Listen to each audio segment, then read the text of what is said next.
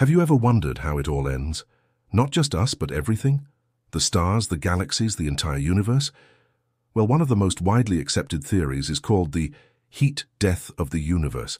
It sounds dramatic, but it's actually a very slow, quiet process. Imagine the universe as a giant energetic party. Right now, things are hot and concentrated. Stars are burning, galaxies are colliding, and energy is flowing everywhere. But over trillions and trillions of years, this party will wind down. The stars will burn out one by one, leaving behind cold remnants like black dwarfs and neutron stars.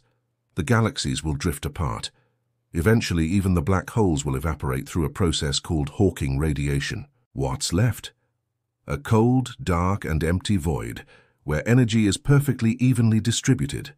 This state of maximum entropy means nothing interesting can ever happen again.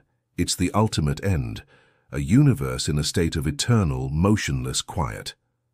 Spooky, right? If you find cosmology as fascinating as I do, hit that subscribe button for more mind-bending journeys through space and time. Thanks for watching.